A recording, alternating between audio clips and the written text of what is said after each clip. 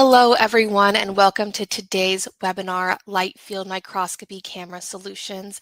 I am Sabrina of LabRoots and I'll be your moderator for today's event. Today's educational web seminar is presented by LabRoots and brought to you by Teledyne Photometrics. To learn more, visit photometrics.com. We encourage you to participate today by submitting any questions you may have during the presentation. To do so, simply type them into the Ask a Question box and click Send. We'll answer as many questions as we have time for at the end of the presentation. You may also submit any technical issues here as well, if you have trouble seeing or hearing the presentation. I'd now like to welcome our speakers, Professor Liang Gao, Associate Professor, Department of Bioengineering at UCLA, Professor Shu Jia, Assistant Professor, the Wallace H. Coulter Department of Biomedical Engineering, Dr. Phil Allen, Product Manager, Teledyne Photometrics, and Dr. Matthew Kose-Dunn, Content Manager at Teledyne Photometrics. Professor Gao, Professor Jia, Dr. Allen, and Dr. Kose-Dunn, you may now begin your presentation.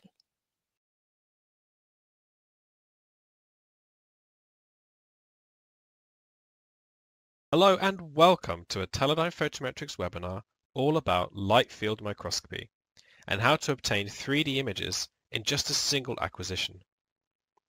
We're going to go over what light field microscopy is, as well as the benefits, challenges, and applications. This is all supported by two guest speakers who frequently make use of light field microscopy and followed up by my colleague on the Kinetix sCMOS family for light field, as well as some new Kinetix modes that are going to be a big help for advanced imaging users everywhere. First, a bit about who we are at Teledyne Photometrics. We design and manufacture high sensitivity cameras for challenging scientific imaging. So we have a range of solutions to match a range of applications, all the way from things like single molecular imaging to fast dynamic techniques like voltage imaging. We're the market leader for scientific CMOS technologies, and we've been part of the Teledyne Imaging Group since 2019. On this webinar will be myself, Dr. Matthew Kose-Dunn, the Content Manager and Application Specialist for Teledyne Photometrics. Joining me is also my colleague, Dr. Phil Allen, the Photometrics Product Manager. But most importantly, also speaking on this webinar are two guest speakers who make frequent use of light field microscopy and are having numerous impacts on the field. These are Professor Liang Gao of the University of California and Professor Shu Jia of the Georgia Institute of Technology and Emory University. Firstly, a bit about light field microscopy, not to be confused with light field, which is a Teledyne software and analysis package by the same name. Light field microscopy was first introduced in 2006 by a group at the Stanford University Computer Graphics Lab. In light field microscopy, the entire light field within the microscope is captured. This contains information of the radiance along the light rays in free space, which results in a four-dimensional function termed the 4D light field. In microscopy, there are numerous techniques that exist to capture different levels of sample dimensionality. These are all techniques that involve some kind of scanning and can collect different amounts of data. So firstly, you have point scanning, something like multiphoton imaging, line scanning for things like confocal, and then plane scanning. This can capture an entire 2D focal plane of the sample. These all involve scanning, and examples for each of these techniques are listed below. The next level of this would be volumetric 3D imaging, where a 3D volume can be captured in a single acquisition. This is done with light field microscopy, which is a scanless technique that produces 3D images. The extra information in the light field allows for additional extras such as digital refocusing and directionality perspective with some deconvolution. So what is the light field? A light field is a distribution of light or radiance from an object, in this case a microscopy sample. This light field contains intensity, positional and directional information from the sample, if the sample is dynamic and in motion.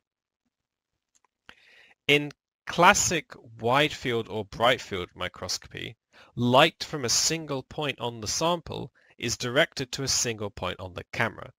This means that the directional and positional information from the light field is lost. The camera mainly captures intensity from select points on the sample. With light field microscopy, there's an additional microlens array before the light hits the camera sensor. This means that light from a single point on the sample can now be directed to different points on the camera. This allows a user to capture more of the 4D light field from the sample from either side of the focal plane by splitting it onto different pixels. This allows you to get more of the 4D light field data than techniques like wide field. This additional microlens array makes a big difference for things like axial positioning. So in wide field, this is what happens when you focus on deeper planes beyond the focal plane. In light field, the microlens array splits the light from the light field, resulting in distinctive, non-overlapping patterns of discrete data points from the different focal planes. This is very useful for imaging into thicker samples, such as whole animals, tissues, or organs, such as the brain. So with light field, you get a 3D image with every capture. You can determine your axial position within a stack, and you can even use the information in the light field to digitally refocus your images after you've captured them. Essentially, the level of data exceeds that of typical microscopy because you're capturing more of the 4D light field. This also works for multiple emitters from the same point on the sample. For wide field, data from a single point overlaps on the camera and data can be lost from multiple point emitters. In light field, the result is a non-overlapping pattern from each emitter within the sample, and data from both of them can be retained. This allows you to capture more of the light field and benefit from that extra data. Furthermore, the 4D light field contains data about the directionality of light from different locations on the sample, thanks to capturing all the radiance. These light field microscopy images can be processed to show the sample from different perspectives, or to show what direction a sample is moving in, as we see here from the figure. If you image a series of particles that are moving dynamically in solution, information from light field microscopy can be used to tell what direction they're moving in, thanks to the multiple perspectives of each particle that you'll have. So in terms of applications for light field microscopy, the main one is 3D volumetric imaging, especially at high speed. So this pairs up well with techniques that require speed in order to capture dynamic samples, such as calcium or voltage imaging. Now you can capture functional signals from neural cells across an entire 3D model organism, such as a C. elegans nematode worm in the figure. You can capture data from the entire animal in 3D, all at high speed. You can also use light field for other applications, such as multi-view imaging of time-of-flight signals. You can even image at extended depths through occlusions, or image things such as non-linear surfaces in real time. The applications and benefits of light field expand beyond microscopy with a whole field of light field imaging. But even when looking just at microscopy, there are numerous benefits from imaging the light field. To summarize the benefits and challenges of light field microscopy, for the pros, you get a 3D volume with every snapshot. You can digitally refocus these images after you've taken them. You have increased axial resolution. And if your samples are moving around, you can also look at their directionality thanks to the perspective data. You can look at multiple fluorophores, and you can do all this at high speed. In terms of the cons or disadvantages, the additional microlenses can result in undersampling due to the microlens sometimes being larger than the camera pixel. This can result in a decrease in lateral resolution and potential artifacts. From the figure, we can see what a raw light field microscopy image looks like through the microlens array. However, advances in developing smaller microlenses a similar size to the camera pixel would mostly eliminate this disadvantage. The other disadvantage is that light field microscopy generates large data sets that require further processing. Because you're capturing more of the light field, you do have more data, and you need to deconvolve or process this data often to achieve information on directionality. However, the generation of large data sets and their need for further computational processing is a very common problem across many techniques in microscopy. But that's enough for me. Let's hear from our light field microscopy experts, Professors Liang Gao and Shu Jia. My name is Liang Gao. I'm assistant professor at Bioengineering department at UCLA. So my lab mainly focuses on building light field microscopes, endoscopes, all kinds of imaging instrumentation for medical and biological applications. My name is Shu Jia. I'm currently an assistant professor of biomedical engineering at Georgia Tech and Emory University. So our research is mainly about biophotonics, and we develop new types of microscopy techniques, computational tools, and also imaging systems. So light field imaging is different from conventional photography. For example, for the conventional photography imaging, we will only capture the light intensity information at each spatial pixels. But for light field imaging, it's capture both the spatial information and angular information. So we call it a four-dimensional data cube. And we can, using the computational imaging techniques, to transform this four-dimensional light field data cube into a three-dimensional image. So this is actually the advantage of light field imaging compared with a conventional scanning-based 3D imaging approaches like this confocal or multi-photon microscopy, because light field imaging basically captures the three-dimensional image by a single snapshot. It has this big advantage in the imaging speed. For the type of light field microscopy we are working on, we use an array of microlenses in our microscope, which can distribute light into different locations of the camera sensor, which can capture both the spatial information and angular information of incoming light.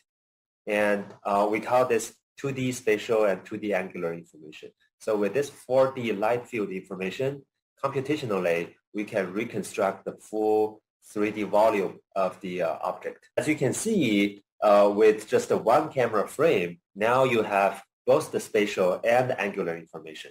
So you don't really need scanning in your data acquisition. So basically one camera snapshot, then you can reconstruct the full 3D volume. So that means you can really image your object, especially 3D object, at very high speed, which is primarily limited by your camera speed. And so this is very useful, especially when you are looking at very fast volumetric biological information, dynamics, and structures. My lab mainly focuses on trying to further increase the imaging speed of light field microscopy. Just as I mentioned, conventional light field imaging captures this four-dimensional data set, which is tremendous in data size. Because in the light field microscopy, we're still using these conventional 2D sensors to measure the spatial and angular information. So when the data size is very big, then the readout speed of the cameras becomes slow, because these two actually inversely proportional to each other. And in my lab, we're trying to using this compressed sensing technique, as well as trying to correlate these different perspective images in the light field microscopy. And using these two methods, we can significantly reduce the data redundancy in the light field microscopy. So we can still keep the image quality of this conventional light field imaging, but increase the imaging speed by orders of magnitude. So our technique, we call it light field tomography, or short as LIFT.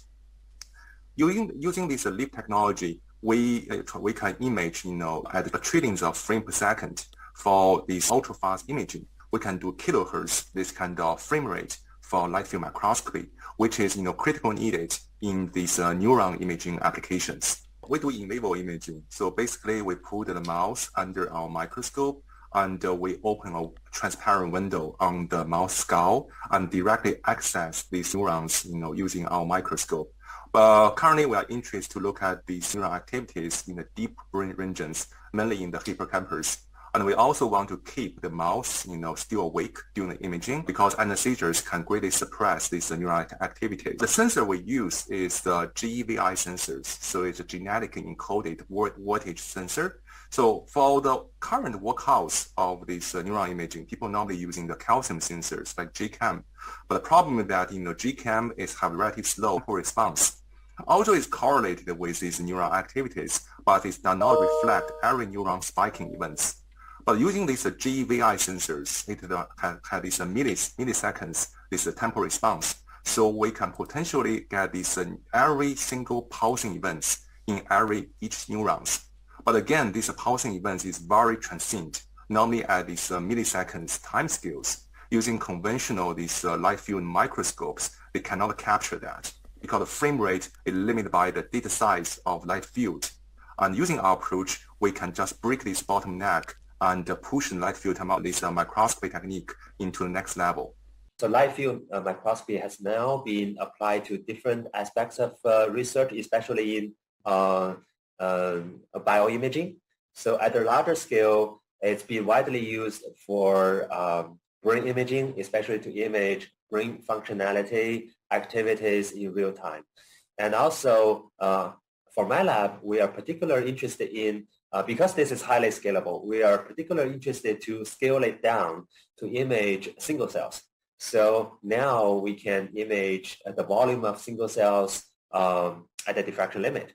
And also people have tried to push, on one hand, the spatial resolution to super resolution. And also on the other hand, people have tried to push the reconstruction, the computational efficiency by combining different algorithms as well as deep learning.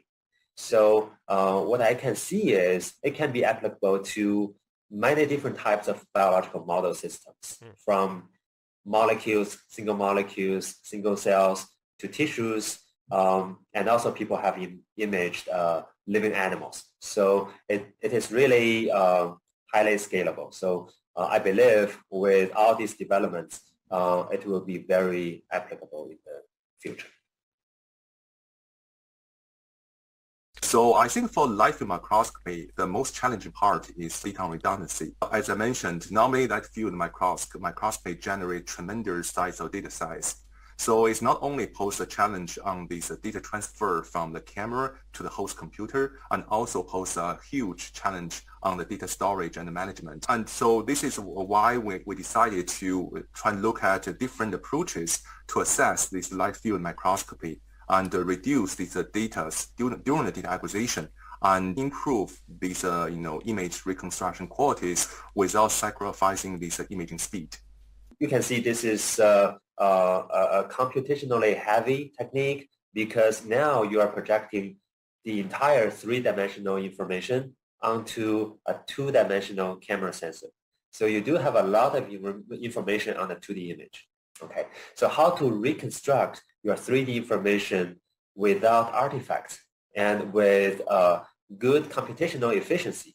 So at the very beginning, when we reconstruct the 3D volume, we base on a ray optics model, which of course compromise the spatial and angular information, right? So that the microlens array actually limits the spatial resolution you can get. And later on, people have developed a wave optics model to reconstruct the 3D volume, which considers light diffraction as it propagates through the imaging system. So with better and better algorithms nowadays, we can recover most of the information compared to, for example, epic fluorescence microscopy, wide field, or confocal microscopy. And for our application, speed is a key. So we want to image something really fast. Light field microscopy can give us this 3D imaging capability, but the 3D imaging speed is still fundamentally limited by this readout speed of the camera. So this is why we are very interested in looking for, these high-speed cameras which offer this high resolution at the same time at this high readout speed. And also, most importantly, we want these sensors to have very low noises, because for the GVI imaging, we are almost reached this photon short noise limited. For each pixel, we only have maybe tens of or hundreds of photons at most. So we require these sensors to be extremely sensitive and can be operated in these low light conditions. So this is why we think that our current Teledyne Kinetix cameras is perfect fit for our application, because it's offered a high readout speed, low noise, high sensitivity, and also it's offered these multiple region readout functions, which is also critical for our application, because for our technique, we are, instead of reading the full sensor format, we only read out selected lines. And Kinetix cameras is actually the only camera on the market can offer this function. So camera is very important for light field microscopy. So because the time resolution or how fast you can image an object is just limited by the camera speed. So as you can see, if you have a larger camera sensor, well, without compromising the acquisition speed, the camera frame rate, then that would be great. So so in our setup, we typically use scientific CMOS camera, which can run at 100 hertz or 10 millisecond exposure time for the full sensor, full chip. And I mean, if we want to go faster, for this camera, we need to compromise some of the field of view. So we need to reduce the lines that we image to improve the speed. But if we can have a camera with a larger sensor, with a higher speed, so that we can enhance our field of view, well, without losing any temporal resolution. So that would be great. A good aspect for light field microscopy is, as you can see, it's you capture a 4D light field, and then computationally you reconstruct the 3D volume. So in this case, your spatial scales like field of view, spatial resolution is independent from your temporal resolution. Okay, so this is a very good property. A lot of time we call it, this is highly scalable. So because light field microscopy can be such highly scalable, that means that if you have a larger sensor, okay, you can enlarge your field of view or enhance the volume that you can image without losing your speed. So this is definitely a very good property to have. I think developing advanced cameras will be very helpful for light field microscopy, because this is a type of microscopy that's heavily relying on this single camera frame. So whatever you can contain in a single camera frame determines how much you can reconstruct into the 3D volume. So a better camera would definitely be helpful to light field microscopy. So yeah, we will be very excited to see new cameras coming out for light field imaging. So I think a major direction for light field imaging is to expand its functionalities. Currently, light field microscopy can only capture this light intensity in 3D image, but we want to expand this functionality to multiplex imaging, so we can capture not only light intensity information, but also the spectral information, the polarization information, and also the fluorescence lifetime information. If we have such, huge amount of information available can be captured, in combination with light field data acquisition, then we have these very unique capabilities to image multiple chromophores at the same time. This is actually very important for the neuron imaging applications, because neuron scientists, they are not only interested in look at this neuron pulsing, they also want to look at these interactions between different neurons. So they're using different labels to label different neuron groups. And only the imaging modality can offer this multiplex imaging capability. Can this, imaging multiple group of neurons can be made possible. So regarding that, I think the multiplex imaging is definitely a direction for light field microscopy. On one hand, people have tried to miniaturize such a device, and by integrating advanced manufacturing and also small camera sensors. so that you can make a really small light field microscopes just to make them variable for animal imaging in real time. And also, on the other hand, yeah, we like to see that at the cellular level, it can review many of the dynamics or the structures that haven't been studied before due to the spatial temporal compromise of other types of microscopy tools. So I hope, I mean, with light field microscopy, we can explore many unknown regions of biological dynamics in the future. Many thanks again to Professors Liang Gao and Shu Jia for their perspectives on light field microscopy. Such a technique requires a powerful yet flexible camera in order to make the most of the microscopy benefits. Here, I'll hand over to my colleague, Dr. Phil Allen, to discuss good camera solutions for light field microscopy imaging systems. Hello. Thanks to the speakers for their insights into light field microscopy, and thank you, Matt, for the introduction. To all of you, I'm Phil Allen. I'm a product manager for Teledyne Photometrics. In previous positions, I've been both an academic researcher building fret-based biosensors to address live cell function and manage several microscopy cores. So I've got quite an interest in microscopy and the various techniques being applied to it. I want to talk to you today about camera requirements for light field and some of our cameras that we think provide unique solutions for the light field imaging approach. So to borrow a slide Matt used back in the beginning, just a quick comparison again between wide field and light field. Light field microscopy steers the photons that originate in different Z positions to different XY positions on the sensor. In contrast, different Z positions in wide field just end up at different blobs when they hit the sensor, but in the same XY center. If our goal is to use light field imaging as a fast volumetric measure of the sample, we need to collect this data with precision, speed, and accuracy. So using light field approaches, we're really even much more constrained by the parameters of the camera than we are with regular wide field, because we need all the normal requirements of high sensitivity, low noise, and appropriate pixel size to match the optics sampling. But because now we're using multiple pixels for one point from the sample, we need more pixels.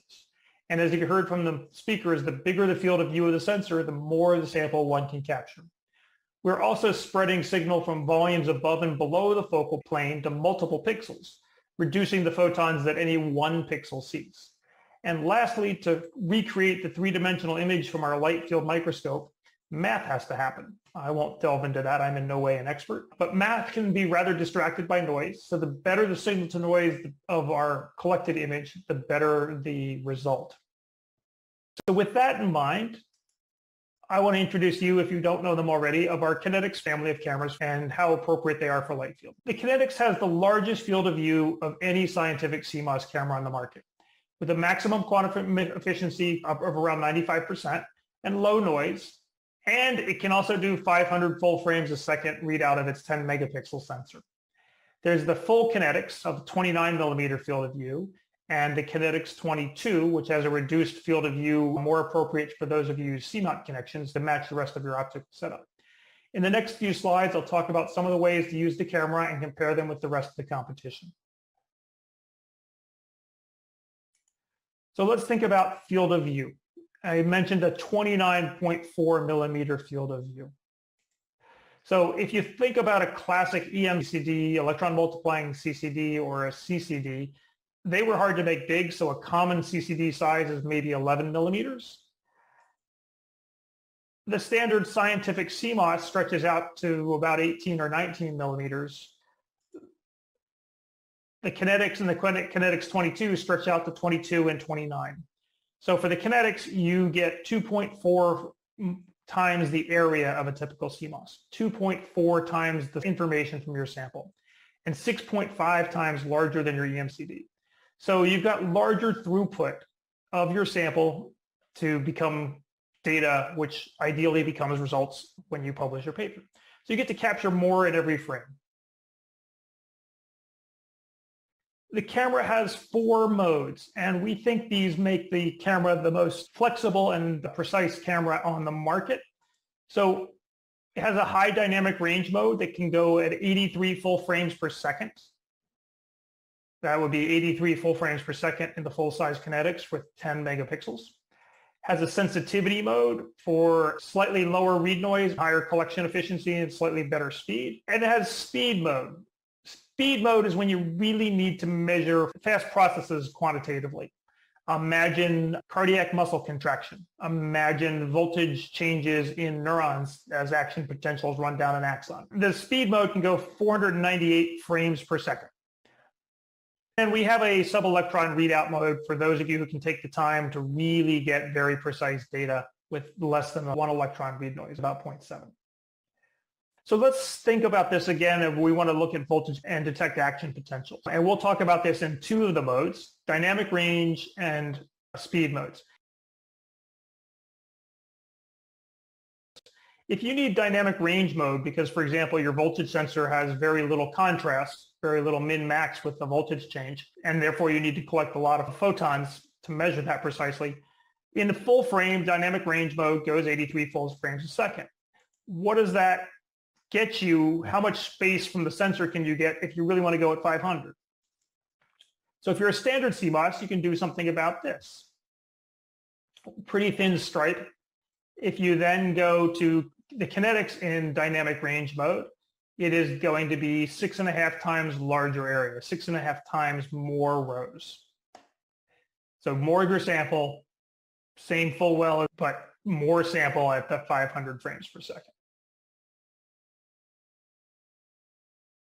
Let's talk about speed mode, 500 frames a second. So for a typical CMOS in a fast mode, we get 11 times greater area between the competition's sCMOS and the Kinetix in speed mode.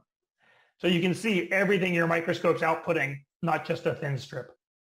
And if you remember what our speakers said, in light field imaging, the bigger the sensor, the bigger the sample volume you can measure. And so you can see clearly here, you can get a huge amount of the sample measured.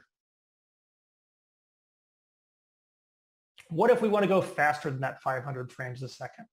We can start moving towards extreme speeds. As I said, 500 full frames at full 10 megapixels, but what if we start reducing by doing less rows? So we could, for example, take it down to half the width and go 1,000, 2,000 at a quarter width, 4,000 at 3,200 by 800 rows. And if you really pushed it down to a 2-line readout, like a line scan camera, you can go greater than 100,000 frames per second. So let's talk about light field and region detection. Light field imaging results in a bunch of discrete spots to recreate the sample. Sampling may require high speeds, but light field data is not always imaged across the entire sensor. So if you could take multiple regions of interest, cartooned here in red, across 3 cells and a collection of neurons, we could naively go a lot faster and take a lot less data. And so I want to tell you about a pre-beta version of our new multi-ROI functionality. And the idea is this. In our existing cameras, you could reduce data by, for example, taking these 3 blue regions of interest, organized here in 2 different configurations. But if all 3 regions don't lie on basically the same amount of rows, for example, in this right side cartoon, you have to take all the rows in between the region. And so it gives you what I call a bounding box constraint. You still have to collect all of the data, even if you're going to throw away what's not in the region of interest. So you do get a frame rate speed up by collecting only this red box, but it's not as good as you would get by collecting this red box. So in our new approach, we are going to be skipping the empty rows. And the idea, same cartoon here, is we'll create 2 regions. We'll only read out these 2 regions, and we'll skip regions above and below that aren't relevant to your science. This feature is actively in development, and current performance allows 5 regions of interest that can go the full width of the sensor.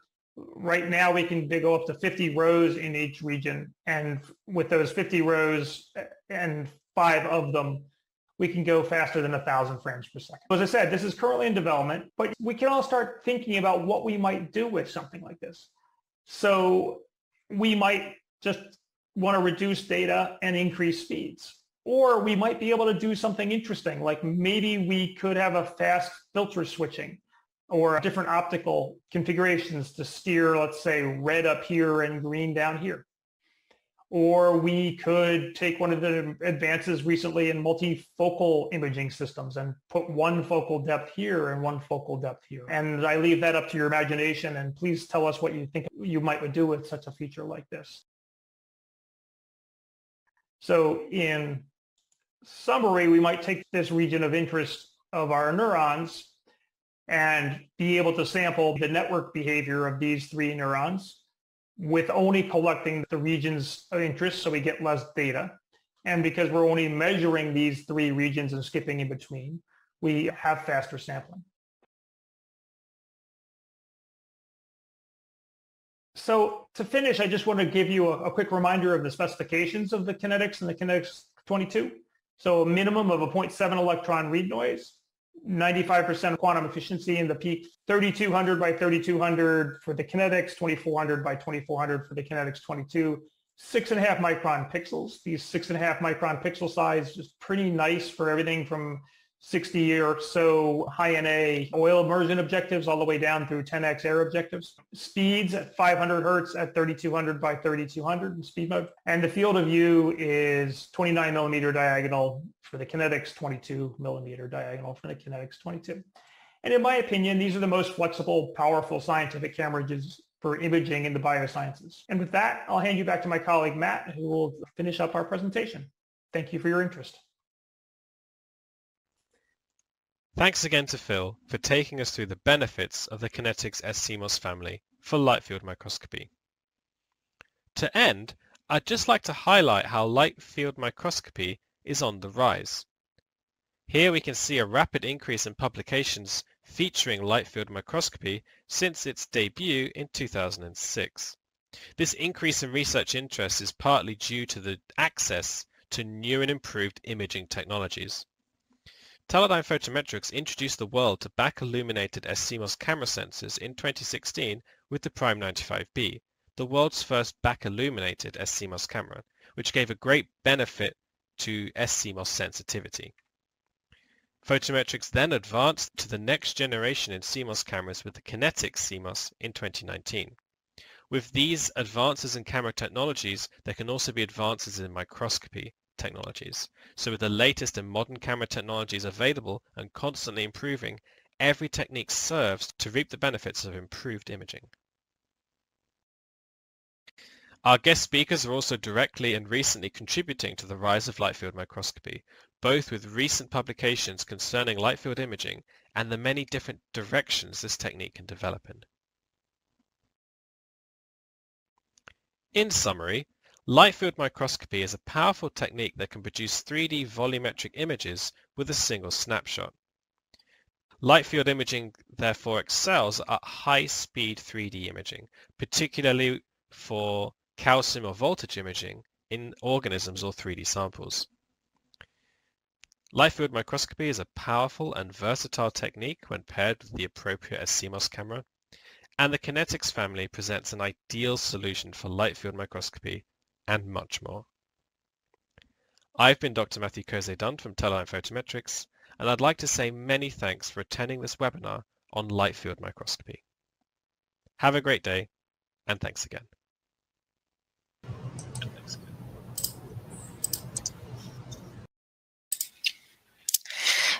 Thank you, Dr. Professor Gao, Professor Jia, Dr. Allen, and Dr. Kose-Dunn for your informative presentation.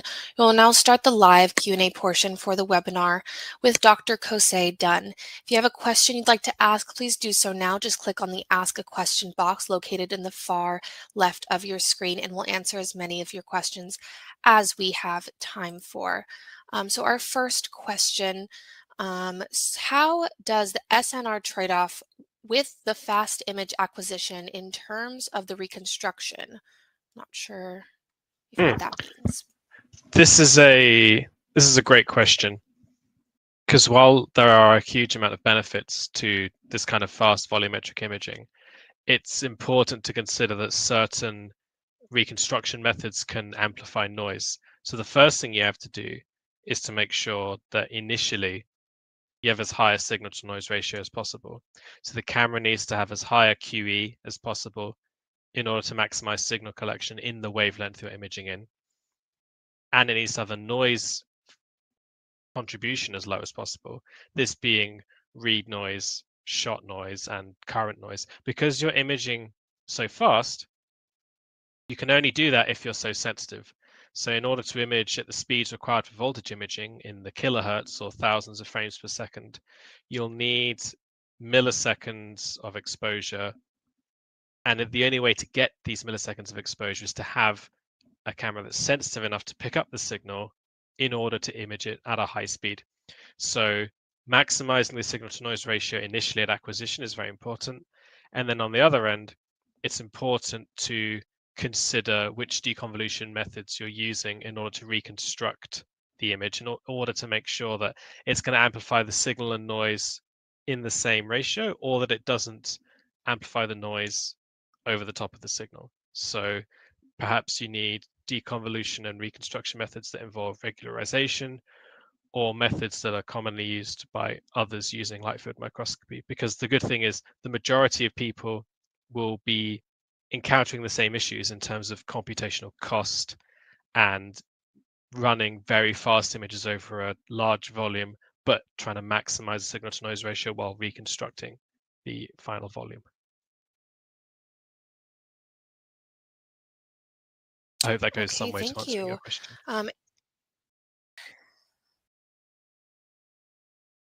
Thank you. And then our next question, where do you buy the micro lens array? How does this micro lens array mounted to the camera, and what are the tolerances of this mounting structure? I'm not certain about the specifics of where to obtain the array and how to attach it to the system, but it won't be it'll be just before the camera itself. So it'll be, if you have a similar optics setup, you'll have maybe some filters or polarization sections in front of the camera. This is rather similar, except you'll have a lens of microarrays, similar to something you'd use with a super resolution spinning disk system, where you'd have a micro lens for every cutout. So you'd need to get one that matches the pixel size of your camera best. So the Kinetix is around 6.5 micron pixel. If you have a lens far bigger than that, then you're going to limit your lateral resolution. So find one that matches your camera's pixel and then set it the correct distance away from the camera as you would with any other optical systems. But in order to mount it and get the tolerances off it, I'm not entirely sure, but it shouldn't be too dissimilar to mounting traditional optics or mirrors on a bench.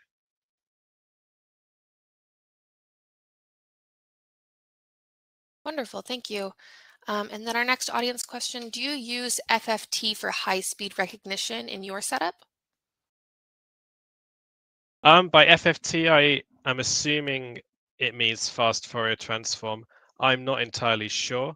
The camera does have an FPGA unit that can do some processing as the data is coming onto the camera, and then it's streamed straight to the motherboard by write to disk. In order to determine if it's recognizing things at high speed, the camera's doing the vast majority of the work for you in terms of recognition and acquisition. Later on, you have the data with which you can then put to more computationally assertive tasks like refocusing or reconstruction.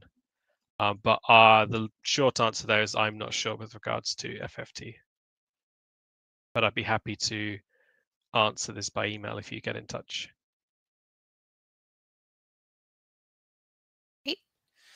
All right, next one we have here. What are the benefits of the multi-ROI on the Kinetix? So the Kinetix has a very high speed across 500 frames across the full sensor, but in order to do things like voltage imaging, you need a much higher speed, so you need to squeeze down the region of interest to a very small area. If you're able to do this multiple times, you're then able to look more at specific points in your sample. Maybe you don't want to look at an entire field, it's specific neurons you want to pick out. You can look at very specific parts of your sample. This also works well for flow or microfluidics. You often have channels. You can align your readout to each different channel and simply look at particles flow along there. And as Phil mentioned, the uses are kind of bounded by your imagination, but it's essentially, rather than having one letterbox, you could have, say, 5 letterboxes, and you'd maintain the speed as if it were one larger letterbox, as opposed to one split into 5. But the applications for this are, I'm really interested to see what people are going to use it for. Okay, thank you. And then our second to last question here, does light field microscopy need speed? Well, with light field microscopy, you are imaging across a volume. And if you're able to image across a volume, normally with other techniques, you'd spend time imaging so you could then set up a volume. If you can image a volume in one snapshot, you can also unlock the ability to image volumes very fast. And the main applications for imaging volumes very fast would be something like voltage or calcium imaging. Just because you can do light field doesn't mean you have to go at a rapid speed, but considering every acquisition acquires a volume, it's often paired with high imaging speed systems, so you can get high speed imaging in volumes. Wonderful. And then we did get a few more questions while you were answering that one. So the ones that came in, recognizing on board can greatly improve the throughput. Are you planning to implement such a high level of API implemented on the HW level? So we've implemented a number of things into the FPGA of the Kinetix. We recently partnered with dot photon so that you can have the data compressed up to 7 times as it comes off the camera. So there's definitely a wide range of applications for how we can use the processors and the cameras, so you can have these things happen directly in the hardware and take some of the load off your computational system. As to whether we're planning to do recognition, I'm not entirely sure, but the capability is there for the camera to take some load off the workload by having the FPGA do that. So I'd be more than happy to get in touch and find out some more specifics and see if we have anything in the works, or if we can get something in the works, because we're part of Teledyne and therefore paired with sensor manufacturers and all sorts of other companies. We have the capability to produce quite a few of these custom systems based on what researchers want to see and what they want to do. Okay, great. And then another one that came in, how fast is the post-processing part for the processing of the image, and how would this relate to on-flight measurements of single cells? So in terms of 3D processing, I'm not sure if this is in terms of deconvolution, it'll mostly be done post-acquisition because there's quite a high computational load in that you have a lot of data to push through the camera. In terms of 3D processing, the data that comes off the camera is already capable of being in 3D. So if you want to do sort of time on flight measurements of single cells, you can pair light field imaging with something like flow cytometry, and you can see the cells come through at the speed you would normally be able to image at, but you'll be able to process that into a 3D image after the fact because you have the directional and perspective data. As to whether you can do it on demand, I'm not entirely sure how long it would take, but other 3D reconstruction techniques do seem to be quite time consuming and computationally intensive. So I think you'd be able to capture the image and acquire your cells moving as fast as you could in a light field regime, and then you'd be able to reconstruct the 3D setup of that at the same speed afterwards. So you'd still be able to image things like single cells or even voltage at very high speeds in a volumetric sense without needing to scan, but it wouldn't be coming off the camera in 3D sense. Awesome. And then our last question here, are other modes planned for the Kinetix? So we have a great number of FPGA engineers working on different modes for the Kinetix. We recently introduced sub-electron mode. As Phil mentioned, this allows you to push the read noise below 1 electron. And we have other capabilities in beta, such as frame averaging. There's going to be another webinar later on this year about scattering techniques, and these pair up very well with frame averaging that allow you to look at multiple frames and average the data between them as opposed to frame summing. So there's a lot of capability to do the Kinetix, and we'll launch all these capabilities as soon as we have them. So we definitely have more planned for this platform because it's proved to be very powerful, and the more capabilities we can pack into it, the more advanced images can get out of it essentially. So we have sub-electron mode, and we'll soon be having multi-Roy, and there'll be other things in the works as well. Wonderful. Dr. Kose-Dunn, do you have any final comments for our audience? Not as such, no. I'd like to thank all of you for coming. It's been great to do this presentation and learn about these new exciting techniques that are coming out and allowing things to be imaged that couldn't be imaged before, and new capabilities. We're always active on social media and on our website, www.photometrics.com. So if you feel like you have a question that hasn't been answered, or you want to learn more about the technology or learn more about the cameras, please feel free to get in touch. We're more than happy to chat with anyone and find out how we can help. But beyond that, thank you so much for coming out today. Thank you. And thank you again, Professor Gao, Professor Jia, Dr. Allen, and Dr. Kose-Dunn for your time today and your presentation. And we would also like to thank LabRoots and our sponsor, Teledyne Photometrics, for underwriting today's educational webcast. Before we go, I'd like to thank the audience for joining us today and for their interesting questions. Questions we did not have time for today, and those submitting during the on-demand period will be addressed by the speaker via the contact information you provided at the time of registration. This webcast can be viewed on demand. LabRoots will alert you via email when it's available for replay, and we encourage you to share that email with your colleagues who may have missed today's live event. Until next time, have a great day. Goodbye. Thanks so much.